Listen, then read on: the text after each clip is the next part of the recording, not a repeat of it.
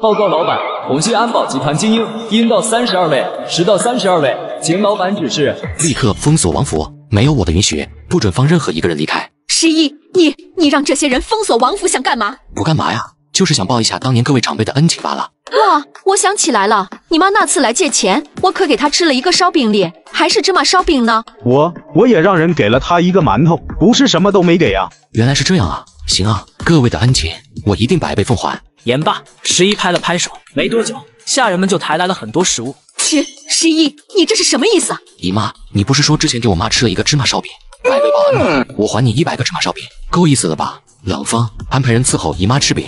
是，老板。还有你，我的好舅舅，你是给了我妈一个馒头对吧？100个馒头足够报恩了吧？哦，对了，你还打了紫苑一巴掌，这个恩情我可不能不报。晨光，100个巴掌，安排人给我狠狠的扇，扇完之后伺候我舅舅吃馒头。收到，老板。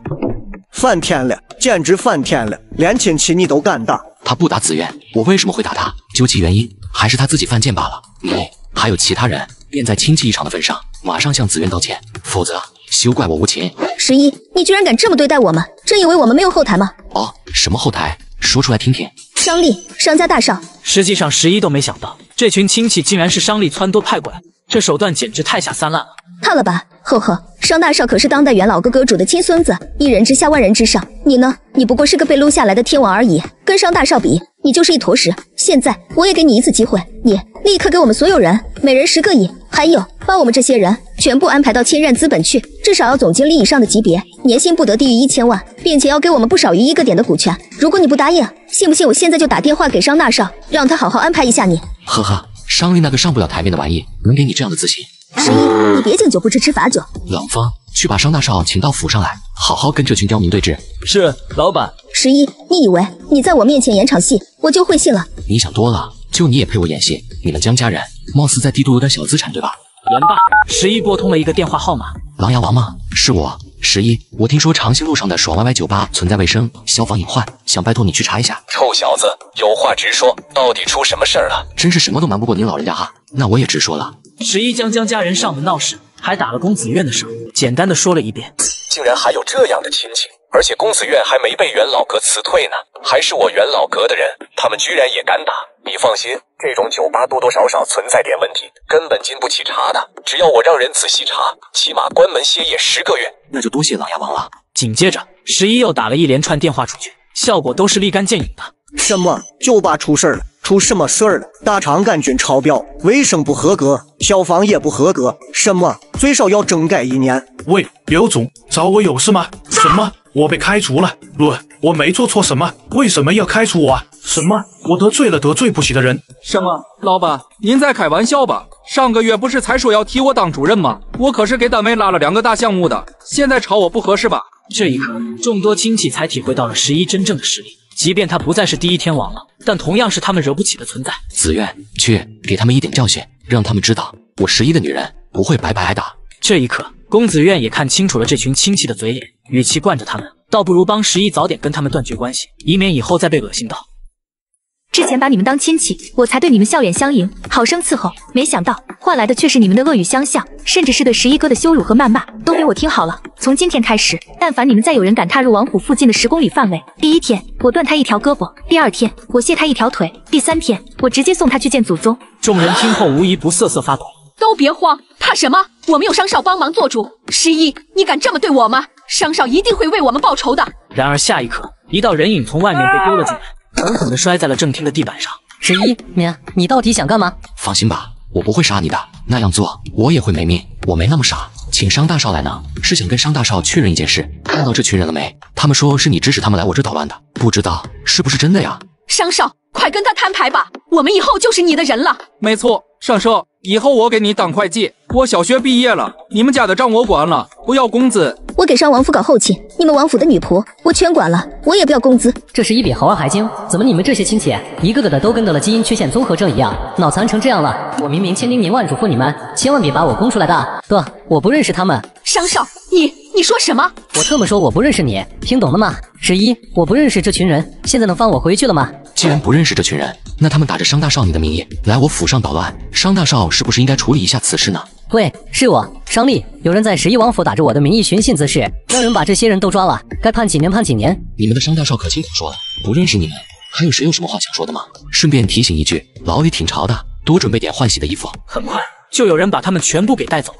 这下我可以走了吗？商少，这么着急走干嘛？11拍了拍手，不一会儿，一壶酒和一个酒杯就端了上来。11，你要做什么？我警告你别乱来啊！乱来什么？只是想请商大少喝杯酒而已，又不是要杀了你。来人，伺候商少喝酒。11这话一出，商立一下子给吓哭了，涕泪直下，裤裆也给吓得湿了。就在此时，商银带人赶到了11的王府。11，你对我孙儿做了什么？什么也没做，只是想请商少喝杯酒而已。11，你来我商王府强行绑架我的孙儿，简直胆大包天，罪无可赦。商言，那你帮助基金会刺杀李阁主又算什么呢？我不懂你在说什么。商言，你这孙儿是个什么货色？我相信你心里很清楚，你如果再跟他沆瀣一气，一条道走到黑的话，恐怕你早晚也会死于非命。基金会可从来没把大小人当人看过。不用你来教我做人，丽儿，我们走。爷爷，刚才为什么不抓了11？用什么名义抓的？他又没怎么找你，只是让你去配合调查而已。就算是追究下去，撑死了拘留他那几个侍卫7天而已，还会落下咱们商家人小气的名声，更别说你尿裤子的事儿会传出去了。商立闻言，顿时没脾气了。另外一边，第一使徒稀客，不知道米歇尔先生今日前来找我有何贵干？我想请恐怖公您再帮一次忙，直接刺杀11。11对于基金会而言，祸患实在太大了。这段时间我已经为基金会出手不下3次了，按照规矩，半年内我不会再出手了。当然，如果米歇尔大人愿意派人参加我的天堂岛游戏并胜出，我可以破例出手一次。一听到天堂岛游戏这5个字，米歇尔忍不住身躯一颤。那个变态的游戏，死亡率高达99.9%，米歇尔怎么可能派人去参加？最近参加天堂岛游戏的选手越来越菜了吧？恐怖公您觉得呢？确实如此，选手越来越菜，我看他们玩游戏都能睡着了。但真想有个出色的选手来让我老人家高兴高兴啊！恐怖公，我这里有一个极其出色的选手，您要不要？是谁？千十一。我承认，我是想利用您将11困死在天堂岛，我有私心，我不否认。但您也不是没有好处啊！想想看，11可是大夏第一天王，号称知晓过去未来的白龙王。如果您能把他抓来参加天堂岛游戏，那该有多有趣！节目效果肯定爆炸啊！听起来似乎有点道理。迄今为止，我的天堂岛游戏还没有这种人来参加过。那行，你的条件我答应了。离开之后，米歇尔就找到了安德森。安德森先生，我需要你帮我抽取一点你女儿的羊水。要羊水做什么？当然是给11做亲子鉴定喽。戴安娜小姐应该要不了多久就要生了吧？如果11知道自己有这么一个孩子在外面，肯定我说什么她就答应什么。到时候想弄死她，还不是轻而易举。安德森抿了抿嘴唇，点头答应了。或许只有11死了，戴安娜才能死心吧。想必包裹已经收到了吧？另外告诉你一个好消息，就在昨天，戴安娜给你生了个女儿，包裹里存着的是戴安娜生产之前抽出来的羊水。不信的话，你可以拿去亲自做鉴定。什么？戴安娜给我生了个女儿？这怎么可能？难道说那次意外让戴安娜怀孕了？帮我联系一下亲子鉴定中心。恐怖公大人，听说您最近要搞一场史上排场最大、最豪华的神明游戏。没错，我感觉我这辈子最大的贡献就是发明了这个神明游戏。我要在临死之前让所有人都看到这个伟大的游戏。哈，大夏的白龙王，我应该很快就能把他引出来了。很好，有了他加入神明游戏，一定能让游戏更有看点。11先生，经我鉴定中心鉴定，样本持有者与您在生物学上有血缘关系的概率为99.999%。我知道了。11，想必你应该做过亲子鉴定了吧？现在戴安娜和你的女儿在我手里，想救你女儿的话，一切就得听我安排。说吧，你想怎样？今晚8点来港口见我，我会告诉你我的目的。哦，对了，只能你一个人来，但凡你多带任何一个人过来，后果你懂的。老方，动用你所有的关系去查一下戴安娜和她刚出生女儿的信息。好，我马上去查。老板，查到了，戴安娜她的确是刚刚生了个女儿，现在他们已经被米歇尔给带走了，具体还不知道在哪儿。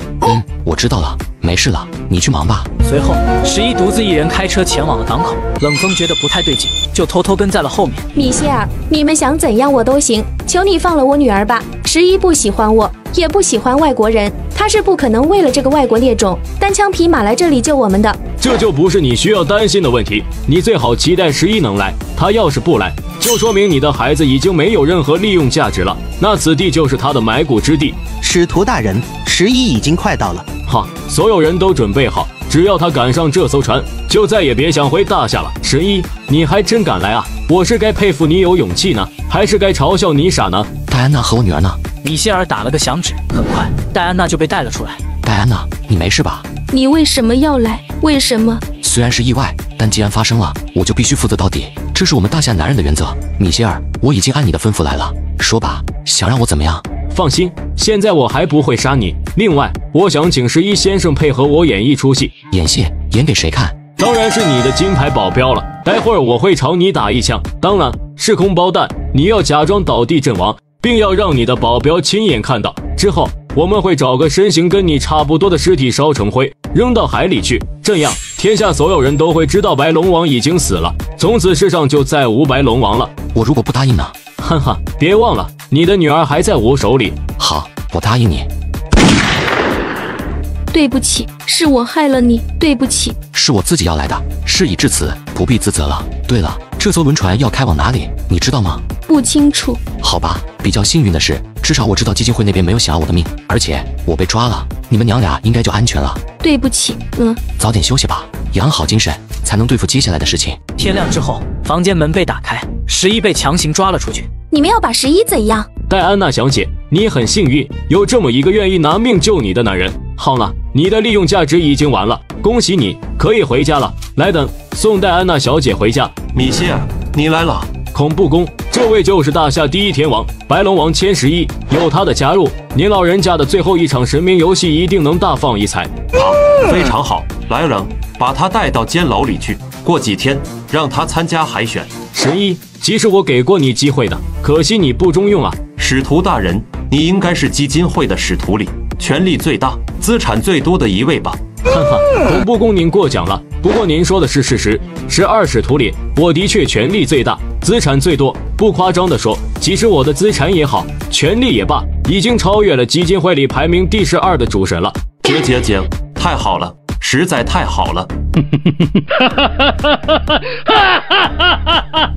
一刹那，米歇尔感觉气氛有点不太对劲，眼前这个恐怖宫看他的眼神，简直就像是吸血鬼看到了美味的猎物。恐怖宫，您笑什么啊？我的神明游戏更加有看点了，你说我笑什么？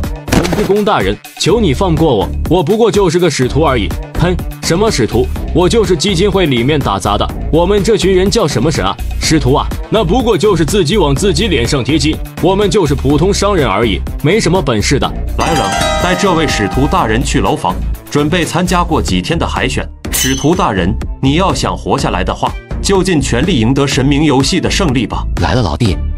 那个11，我不用说了，肯定是恐怖宫连你也拉进了神明游戏的玩家候选人里了。不想死的话，说说这个什么神明游戏到底是个什么玩意吧？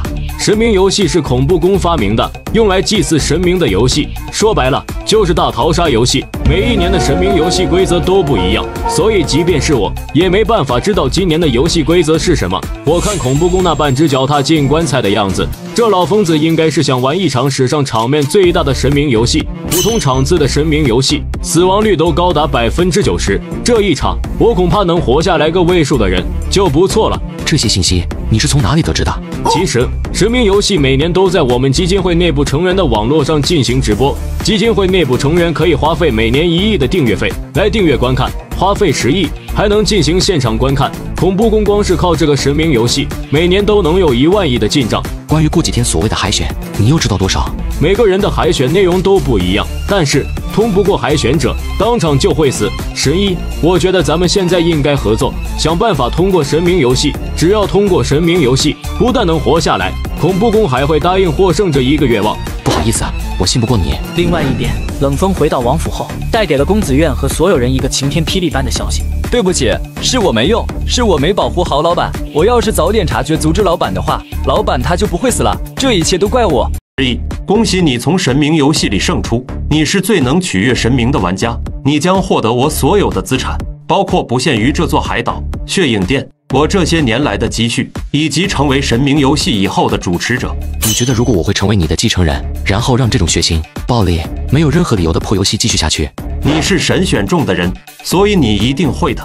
我觉得你想多了，我这人从来不相信世界上有什么神啊鬼啊的，是吗？那这张图你又如何解释呢？11看了一眼，顿时一阵头皮发麻，因为这张图描绘出的意思，正是一条白龙从20年后重生到了20年前。白龙显然指的是11是重生者，这个最大的秘密，他甚至连公子院都没胆告诉，外人更不可能知道，更别说画这幅画的作者了。11，我所有的遗产全都在这个盒子里面了，以后的路如何走，就要看你自己了。好了，我要得到永生，与神共存了。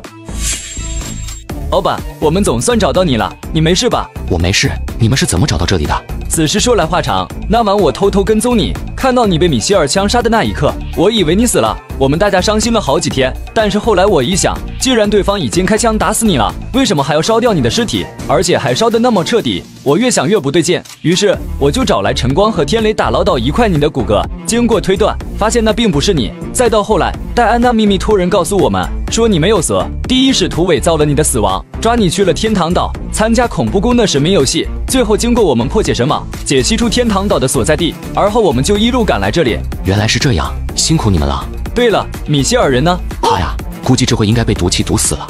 真是便宜他了，老板，我们早点回大夏国吧，紫苑姐他们都等不及了。11哥，你没事真是太好了，我还以为你死了。好了，别哭了，我这不是好好的吗？对了，紫苑，有一件事，我想有必要向你坦白一下。什么事？其实戴安娜为我生下了一个女儿。哦，我说你为什么冒着生命危险也要去港口那边见那位大洋妞啊？原来还有这一出啊！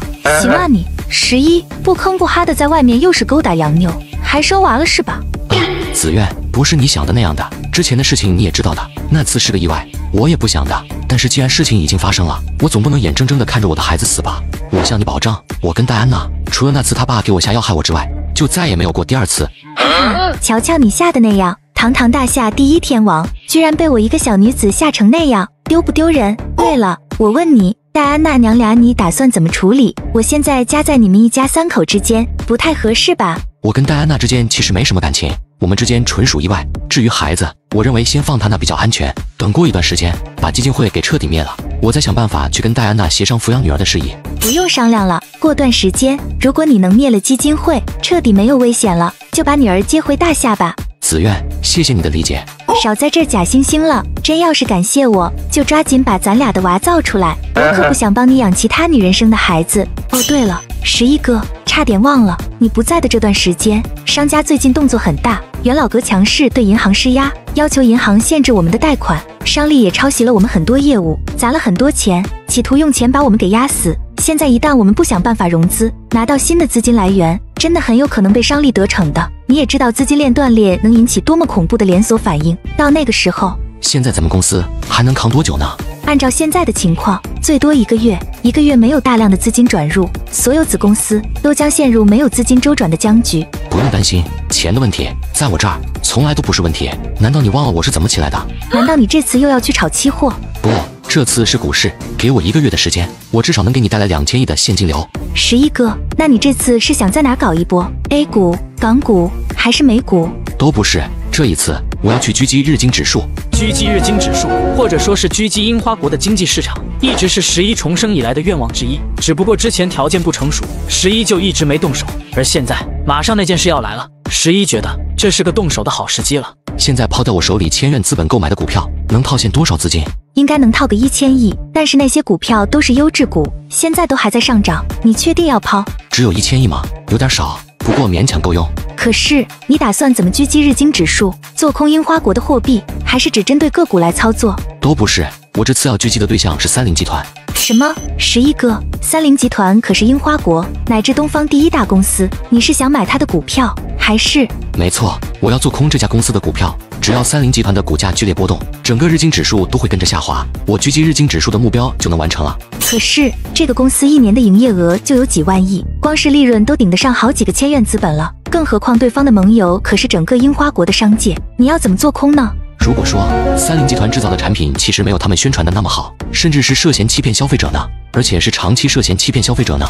根据我前世的记忆，这家公司为了利润，长期以次充好，检验数据造假，行为甚至已经持续了30年之久。这件事被曝光出来后，引起了连锁反应，樱花国企业的金字招牌开始崩塌，全世界，尤其是西方发达国家开始抵制樱花国的产品，财富排行榜上前500的英企从102家暴降到了23家，而日经指数更是连续长达2年的阴跌，整体指数整整跌了一半，股界称此2年为日经指数失去的2年。你确定30集团造假？这家公司的产品可一向以质量著称，畅销全世界的，尤其是军工产品，全世界各国的战区都在他这采购，他怎么敢造假？到时你就知道了。好吧，只要你确定就好。不过你要想好了，这可是樱花国乃至东方第1大超级大公司，背后还有其他5大财团的鼎力支持，弄不好你会亏光所有钱，甚至连累到千元资本。你觉得在股票上我会亏吗？即便表面上11表现得轻松，但其实内心压力还是很大的。毕竟那可是汇集了樱花国一国之力凝聚成的超级大公司，1000亿的资金，在这种超级大公司面前，那就跟一滴水滴入了大海一样，根本翻腾不起任何的浪花。11其实有想过打开恐怖供给他的那个盒子，但转头一想，突然自己这儿有大批不明资金入账，绝对会引来大麻烦。与此同时，商王府内，商银看着商力递上来的业绩报告，很是满意。现在11手里的优质业务已经被我们复制了40%，只要这个场面持续下去，不出2年，他所有的产业都将被我商家接手。有了元老阁的支持，想做什么产业，那还不是信手拈来。丽儿，接下来你打算怎么做？现在11手中的资金链即将断裂，没有意外的话，他为了摆脱这个局势，一定会想办法去找钱。他要想短期内融到大量资金的办法，无外乎3种：第一，让千远资本融资上市；第二，抵押手里的资产，跟银行借钱；第三，玩他的老本行，进股市与期货市场捞钱。不过，我认为第一和第二个方法11肯定不会使用，所以他筹集资金的途径，尤其只有一个，那就是在期货与股票市场捞钱。为什么这么肯定？因为无论是上市也好，还是抵押贷款也罢，终究给我们可乘之机。11这个人行动一向滴水不漏，肯定不会在这种时候再冒半点风险。如无意外，他应该会率领自己的御用操盘手杀入股票与期货市场。我们现在要做的就是密切关注千远资本证券部的动向，了解11到底是想去港股，还是去美股，亦或者是在国际期货市场捞钱，然后找准机会雷霆出手，将千远资本彻底击溃。到那个时候，11为了尽快筹钱，只能变卖资产，或者是融资上市，这2条路，他走哪一条，我都会让他的公司改姓商。不愧是我商营的孙儿，心思缜密，考虑全面。丽儿，这段时间你沉心历练，进步不少，老夫很是欣慰。只可惜你爸爸看不到你的进步了。哼，我会用千远资本为父亲做基品，来人，去密切监视11名下的所有证券账户，一旦有任何风吹草动，立即向我报告。是，少爷。11，如今我已经加入了基金会，能调起的资金与人脉远非你能想象。这一次，我看你还能如何破局。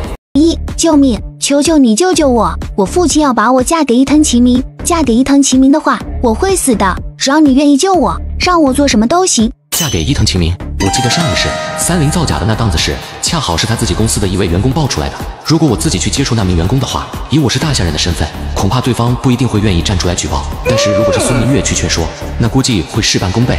先别哭了，就问你想不想报仇吧？想，我恨不得弄死孙一起。11，如果你救不了我，给我一个报仇雪恨的机会也可以。那不至于，如果我的计划顺利的话，不但能救得了你，甚至还能让你当上鹰银集团的实际掌权人。计划？什么计划？11缓缓地说出了自己这次来樱花国的目的和计划，以及想让孙明月帮忙去做的事情。孙明月听后，整个人如遭雷击一般，一张脸都被吓得惨白。11这哪里是什么赚钱计划啊？他这是要把樱花国的天给捅烂了。一旦真如11计划的那样，整个樱花国的经济恐怕起码要衰退10年。但如果我把握好这次机会，不但可以翻身，甚至可以推翻孙一奇那老东西在公司的统治，自己上位当老板。好，我答应你。好，这些天你要极力配合孙家和伊藤家的婚事，让他们相信你已经认命了，然后私底下偷偷的干我让你安排的事情。放心，不就是演戏吗？这点我还是会的。不过如果真的到了婚礼那一步怎么办？到时候我事儿帮你办妥了，证据帮你找全了，你该不会也把我抛弃了吧？我突然有一个好主意，不但能破坏掉你们2人的婚礼，还能让伊藤晴明的名声彻底抽掉。伊藤晴明是风水大师，曾经想利用风水法阵窃取大夏国运，斩断大夏龙脉。光凭这一点，11就不能轻饶了他。如果我没记错的话，在半个月之后，隔壁的音乐室会发生一次千年罕见的10级大地震。这次地震足足让100万人丧生，并且引发了海啸、火山爆发等多种自然灾害。那个时候，不少网友都在调侃这是樱花国要灭国的前兆，但实际上事后樱花国屁事没有。如果我能利用好这件事儿，再谋划布局一番，说不定能让伊藤晴明这个所谓的国师下台，并且反向窃取樱花国的国运。商少，有重要消息。说什么消息？11已经带着御用操盘手和自己的保镖团队去了樱花国，而且经过调查发现，11套现的账户里所有的股票，把钱换成了樱花币。哦，这么说来，11接下来的动作会在樱花股市了。他们套现了多少钱？1000亿。噗嗤，才1000亿！想当年11多牛逼啊，那可是能动用万亿的资金就是，或者是跟4大梁上掰手腕的。现在居然穷成这副鬼样子，我都替他丢人！立刻联系巴菲特、罗斯，还有基金会里几个股票大神，让他们和我一起围剿11。商少，要不要联系樱花国的孙逸奇和伊藤晴明？这两人据说跟11也很不对付。这个提议不错，这两人我会亲自去联系。你去找陆家，还有张家，让阳城商会和花城商会的人入局，一起围剿11。是，我马上去办。这是你要的东西，里面有着20年来30造假的资料和数据。另外，我已经说服了那名员工配合我们，他随时都能实名向官方进行举报。好，不得不说，你办事的能力还挺强的呀。办事再强又如何？还不是被孙逸奇那条老狗嫌弃。没关系，计划顺利的话，孙家很快就会是你的一言堂了。啊，走，去你房间，我带了2瓶好酒，咱们好好庆祝一下，顺便给伊藤先生戴顶好看的帽子，干杯。这酒柔顺绵长，又带点火辣辣的感觉，很有味道。那你有没有觉得这酒跟我很像？比起这酒，我觉得你其实更加的温软柔顺，没有火辣辣的感觉。嘿嘿，如果今晚我们可以假戏真做，那么你就能感受到我火辣辣的一面了。说真的，我也想见识一下你火辣辣的一面，只不过很可惜啊。好了，差不多该开始演戏了，我摇床，你喊，动静尽量大一点。这么麻烦，要不直接假戏真做，咱不就不用演了吗？少废话，给老子喊！该死的混蛋！哎来，你骂什么呢？嘴放干净点哈！我们老板跟孙小姐可什么事儿都没干，他俩就是在隔壁摇床玩呢，不是你想的那样的。你当老子是傻子好糊弄吗？都叫成这样了，床都快塌了，你说他俩啥也没干？孙小姐，你太过分了！什么过分啊？你在说什么啊？11先生只是跟我叙叙旧而已，什么都没干。我警告你啊，你可别乱说话，影响了我跟伊藤先生的婚礼，你吃不了兜着走。冷风，让你找的媒体记者找了吗？找好了，给了那些记者一大笔钱，他们现在就在外面蹲守着呢，明天就能登报。好，先给伊藤晴明一点点开胃菜，希望他能扛得住。国师大人，小女能够嫁给你，真是三生有幸。干，我敬您一杯。孙家与伊藤家结成姻亲，对两家都有好处。如今樱花国国内的商界已经被我6大财团所牢牢掌控，是时候对大夏商界发起进攻了。国师大人，我最近收到线报，说是11带着御用的操盘团队来樱花国了。想来他应该是想在日经指数或者樱花期货市场捞一笔，我也不拐弯抹角了。这小子跟我有仇，希望国师大人能跟我一起出手狙击他。11的确是我们进军大夏国市场的阻碍，而且这小子很邪门，连4大梁商、股神都败给了他。不过可惜，这小子好死不死非要来樱花国金融市场捞钱。既然来了，那就让他折戟沉沙在这里吧。老爷，不好了，小姐跟那的11去开房了，酒店外面有记者拍到了小姐，我怕他们会乱报道。你说什么？孙先生，是出什么事了吗？伊藤先生，我女儿刚刚跟人去开房了。什么？对方是谁？是11。不过您先别急，武藤润二说两人只是在房间里摇床玩，没干别的。来人，去找媒体界，把这件事压下去，去给你那个好女儿好好说说，这是最后一次。言罢，伊藤晴明带着伊藤家的人气势汹汹地离开了。父亲大人来了。你去见11了，还跟他开了房？对啊，这不马上要结婚了吗？找老朋友聚聚，乐呵乐呵，不留遗憾。你知不知道孙家的天都快让你捅破了？11跟伊藤晴明那是不死不休的仇人，你居然大婚前夜跑去跟他开房。行了，差不多得了，我不过是孙家与伊藤家商业联姻的棋子而已，我有过怎样的感情史重要吗？而且伊藤晴明似乎比我更过分吧，他玩死的女人2只手都数不过来，我能同意嫁给他这种人渣，促成2家的合作，你应该感激我才对。村长，这些天你不许再出门，乖乖给我在家待着，直到婚礼结束。孙老头，这才哪跟哪儿啊？小小的开胃菜而已，婚礼当天才是重头戏，等着吧，我会让你知道孙家谁才是真正的狠人。冷风，让战狼小队准备好出发，跟我去抢亲去。是，老板。冷队，没想到我们能有一天杀入樱花国来抢婚，还特么是抢樱花国国师的婚，爽！没来的兄弟可就没这个福分喽。所有来宾，今天我千某人来这儿只为2件事：第一，带走新娘子，也就是所谓的抢婚；第二，向樱花国信奉国师的信徒们说一件惊天动地的大事：伊藤晴明是时世恶魔转世，让他继续在樱花国待下去，会给国民带来不幸，必须在最短的时间内褫夺他国师的封号，将他赶出樱花国，否则樱花国必有灾厄降临，甚至有灭国之险。我白龙王千十一是上苍降下来拯救你们的圣人，是你们唯一的救世主，信我者得永生，送我真名者不坠6道轮回。11，你太过分了！今天是我女儿的结婚典礼，你算什么东西？11，你跑来抢婚，又污蔑我这堂唐国师是时世恶鬼，你还真够无耻的！你以为我樱花国民都是傻子吗？后天中午之前，你们必须将伊藤晴明的国师之位褫夺，将其赶出樱花国，否则必有大灾大厄降临樱花，届时将民不聊生，浮尸百万。一派胡言！11，就凭你刚刚的发言，我已经能以诽谤罪起诉你了。是不是诽谤？后天就知道了。伊藤晴明，不如我们打个赌如何？如果我的预言成真，你要当众向我下跪，承认自己是时世恶鬼转世；反之，你可以向我提一个条件。你以为我会中你的毒计？英都战区5星战神将户川大雄向国师报道。英都战区总指挥黑崎一护向国师报道。11，现在你觉得我还有必要跟你打赌吗？2位战神，麻烦把这个捣乱我婚礼、造谣污蔑我的家伙抓起来。等一下，11不急不缓说了一句，然后从裤兜里淡定地掏出一个证件。黑崎一护接过证件一看，顿时眉头深皱。这是什么？是战王证。那的11先生，能冒昧问下您为什么带人来伊藤先生的婚礼捣乱吗？捣乱？搞笑！我带走我的女人，算什么捣乱？简直一派胡言！孙明月是我的未婚妻，什么时候成你的女人了？那好，我问你，你们领证了吗？没有，但是我们2家已经订婚了。明月，你来告诉他吧。不好意思哈，我跟11已经领证了。啧，貌似合法夫妻是我跟孙明月才对吧？黑崎一护总指挥，我要举报此人软禁我的妻子，强迫我妻子嫁给他，这是违法犯罪行为。你假的，一定是假的。黑崎总指挥，麻烦您马上查证真伪。黑崎一护点头，立刻让下人使用特权进行查证。很快，结果就出来了。查过了，是真的。不过2人在前天已经申请离婚了，离婚证明天就能办下来。很明显，11和孙明月是为了戏耍伊藤晴明而假结婚，领结婚证和办理离婚证的时间卡点都是算计好的，这简直就是把伊藤晴明的脸按在地上摩擦呀！哎，我们夫妻俩感情不和，结婚2天就离婚，有问题吗？再者说了，这部离婚证还没办下来吗？我们还是合法夫妻，故此伊藤晴明强迫娶她就是违法的。身为樱花国国师，软禁他人妻子，强迫娶他人妻子为妻，罪加一等。伊藤晴明，你该当何罪？黑崎总指挥，我要求你马上抓他回去审问，难不成你们樱花国的法律是虚设的吗？伊藤先生，麻烦您回去跟我接受调查吧。什么？他抢婚，他污蔑我，你却反过来抓我，这还有没有天理了？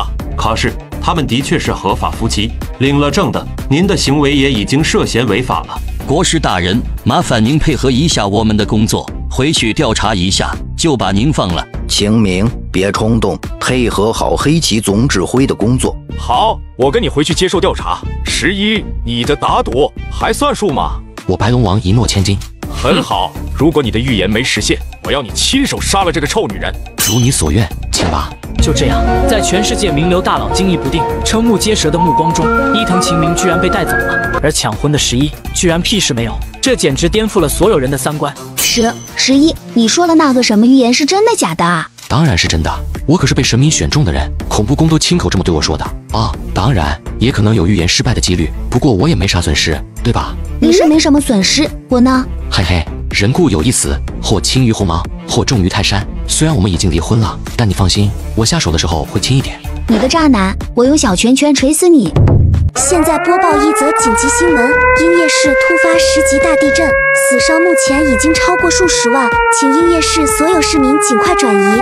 这怎么可能？该死的！11的预言居然成真了！晴明，快跑！一群暴徒冲进了咱们的庄园，到处打砸放火，还说要杀了你。一定是11，一定是他忽悠的。大伯，你去报警，或者找黑崎总指挥，把这群人全抓了。没用的，现在全国上下一致认为你是时世恶鬼转世。如果你让人抓了这些人，只会引起更大的民愤。那边直升机已经给你备好了，先去霸国躲躲吧。